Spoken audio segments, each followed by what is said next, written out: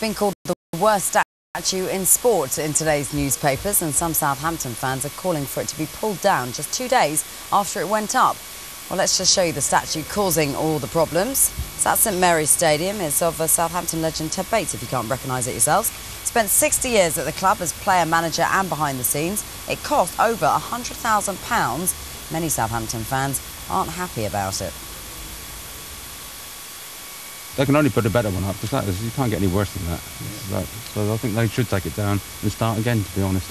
It's a bit of a disgrace. It's not a fitting tribute to that great man. Seems silly to say this, but take the head off and redo the head. And I think it will be a fitting tribute to a man who did a lot for this club over 65 years. Emails falling off the printer because there are so many of them. One saying, do you think he ran out of bronze? Because it's quite little, isn't it, this statue we're talking about? And another from Stephen in Portsmouth, who says, a statue of Milan Mandaric outside Southampton, why? Christopher Lofthouse of Blackburn agrees that that statue of Ted Bates actually looks a lot like Milan Mandaric.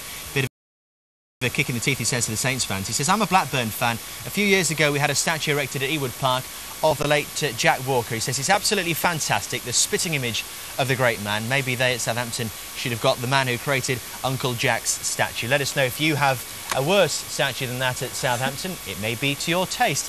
What do you think? Yeah, you might even like it. The poor sculptor spent 18 months creating it. I'm sure he likes it. Yeah. You to us at skysports.com. Text us as well, 84408.